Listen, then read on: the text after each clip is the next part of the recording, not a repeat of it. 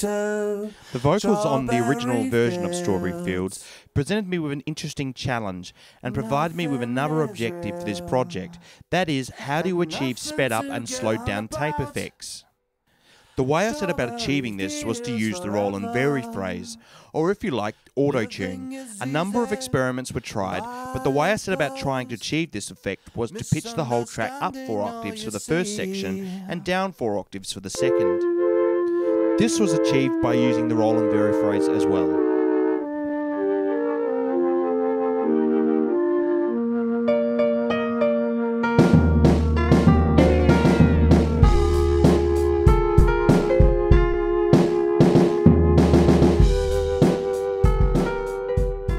As you can hear, it produced a lot of digital artifacts or distortions. To combat this, I programmed the melody line into Sonar using a piano VST. This helped me pitch the vocal.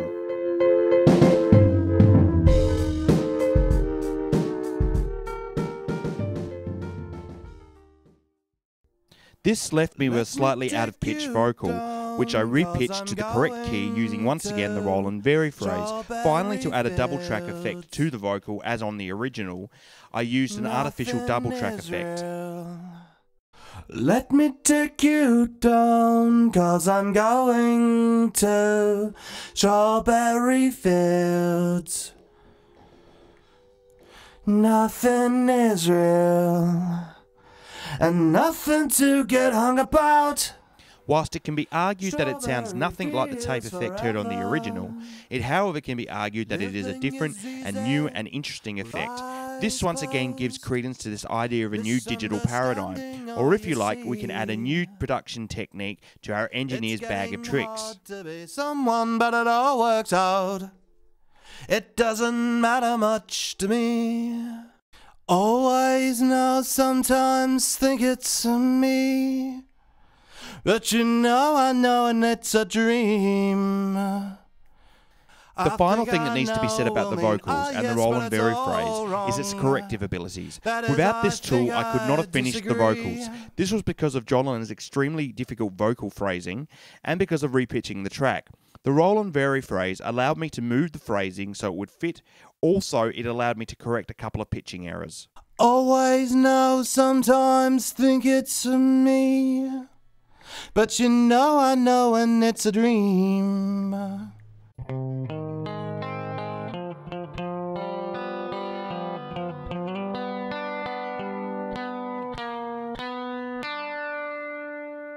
The guitars were the final thing that I tackled on Strawberry Fields. Although I'm unsure, I believe the rhythm guitar heard at the start of the track on the original in the first section was DI'd. It was also put through a Leslie speaker. The Leslie speaker is a famed effect. It is in fact a speaker in a cabinet that spins round as the audio passes through it. To simulate this effect, I found a freeware plug-in version. This plug-in worked really well. It helps give credence to the idea of having a whole studio on your computer. The next thing that needs to be talked about in terms of the rhythm guitar is 32-bit floating point. This in theory gives us back our internal headroom. When mixing inside your digital audio workstation, as you can see from the picture, the waveform is clipping, but when you listen to the guitar, no digital distortion is evident. This gives us a valuable insight into digital audio and how to tackle and record digital audio as an engineer. Although we are not getting the same effect as driving audio through a mixing console, to be able to have the maximum amount of headroom whilst you mix is invaluable. And this, once again, is an indicator of how far we have come in terms of digital audio recordings.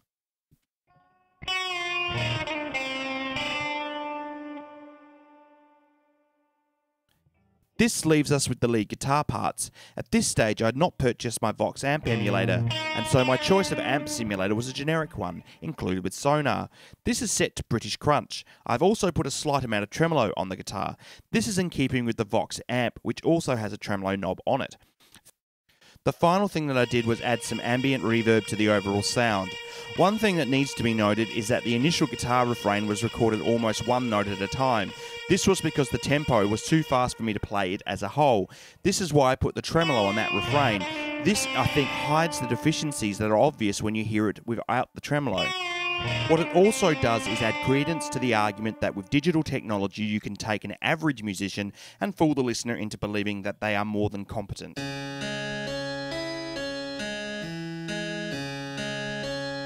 because presented me with another set of challenges, the first being finding a suitable harpsichord sound. Whilst it is not an electric harpsichord on mine as used in the original, it is a recorded harpsichord. This has been compressed into the sound font file format. For those who do not know what the sound font file format is, it is a form of sample file used in the early days of MIDI and used in general MIDI sound modules. By the time I had got to this point, I realised that these tracks were going to be less Beatle-like and going to be more modern interpretations. This has turned out to be a good thing because it has taught me that it is not the equipment that makes great recordings, but the production. The outcome of this project has been to understand the importance of experimentation. Whether that experimentation and the outcomes have come from trying to replicate production techniques from the 60s or they have come from necessity, understanding this has been the key to the success of this project. To try and replicate the electric harpsichord sound, I've placed a filter over the top. This is to try and simulate the tinny sound as heard on the original. I have also used a generous amount of quantize and velocity on this track. I shall talk more about the effect that this has on the track later. Suffice to say, although it may not sound like someone has played the harpsichord, when mixed into the whole of the track, it does have a digital feel and it adds to the futuristic sound of the overall song.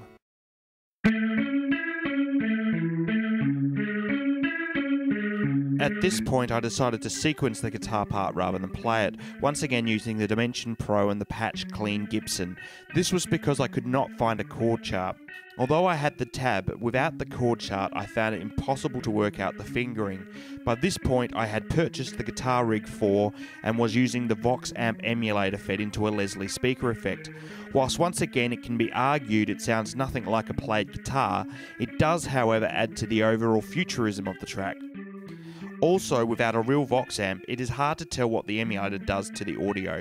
Once again though, what it does do is add a digital flavour, and this also adds to the futuristic sound of the overall track.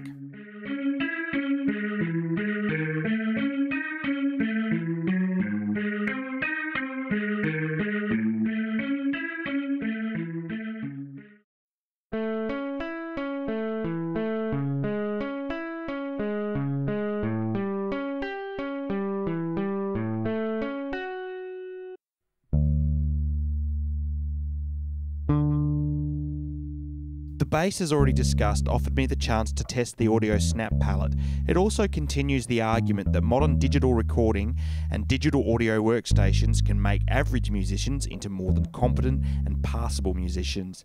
This is even more so on this track, and this is because I played and recorded the verse and the chorus part once.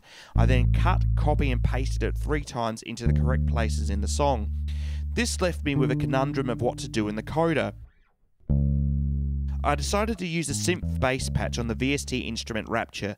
This I believe really worked. It continues the theme of futurism that this track seemed to be taking on.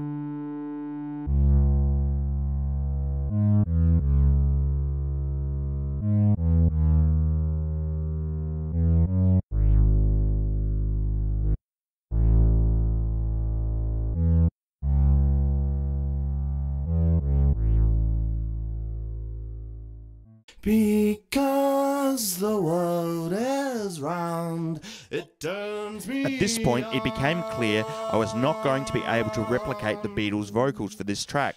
The first thing that I decided to do was use 3 different choir voices and layer the chords that make up the R's to make up the 9 vocal parts. I've then added a filter which gives the choirs an effect that feels like a tape play button has been pressed. For the vocal, I had decided to sing the main line once.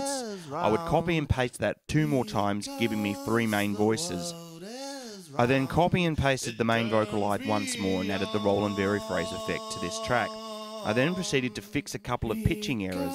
I then pitched this track up 2 octaves. I decided to fix this track and not the others because this would give it a subtle difference in the overall vocal mix. I then copy and pasted that Vox track twice more, giving me 6 voices. Next, I copy and pasted the original Vox, applied the vary phrase again, and pitched that up 4 octaves. This I then copy and pasted 2 more times, all in all giving me 9 voices. Finally, I copied the original Vox and placed the special VST effect Spectral Transformer over it. This effect has 4 different effects built into the one plugin. In this case, I used the vocal transposer 3 times and pitched the vocal up and down using my ear to tune the overall effect. I then used the effect liberally to emphasize certain words.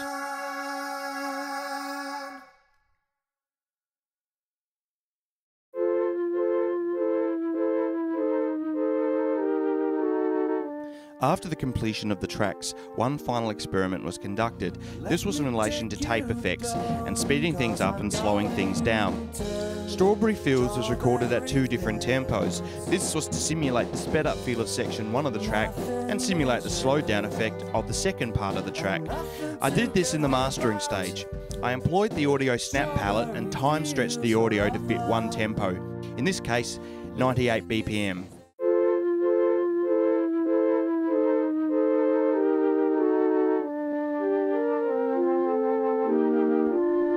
Let me take you down, 'cause I'm going to. As you can hear from the combined master files, that is the pre-master version and the version after it has been time stretched, there is some cone filtering going on. This suggests that the audio has been stretched to fit one tempo. Strawberry fields, nothing is real, and nothing to get hung about. As you can hear from this passage, and if you compare it to the final finished master, it has indeed created a lagging feel. Take you down, 'cause I'm going to strawberry fields, nothing is real, and nothing to. This combined with the pitch voices have created something new. Once again, it may not be the intended effect, but what it has created to my ears is just as interesting. To further emphasize this, because it was recorded too fast, the final master felt rushed. By employing the audio snap palette, I was able to slow the track down, and indeed it added nearly a whole minute to the final track.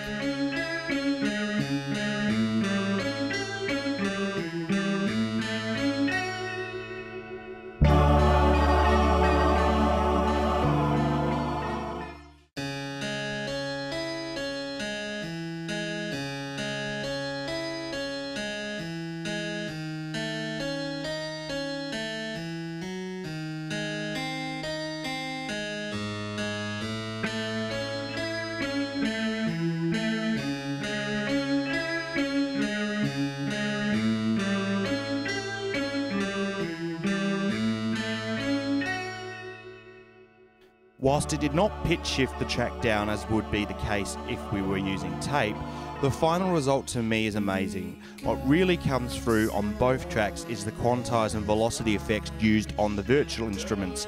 By slowing things down or speeding things up, it helps emphasize those effects. The final thing that needs to be said in regards to tape effects is that 2 DAWs, to my knowledge, now have a vari-speed button. This is to simulate tape vari-speed. Whilst my DAW does not have this, what this has done is made me experiment to try and achieve those effects. This, I think, is more important than having a one-button-fits-all attitude. Because I did not have this button, I had to experiment, and because of those experiments, I have created new digital effects, new digital production techniques, and a new digital paradigm. Thank you.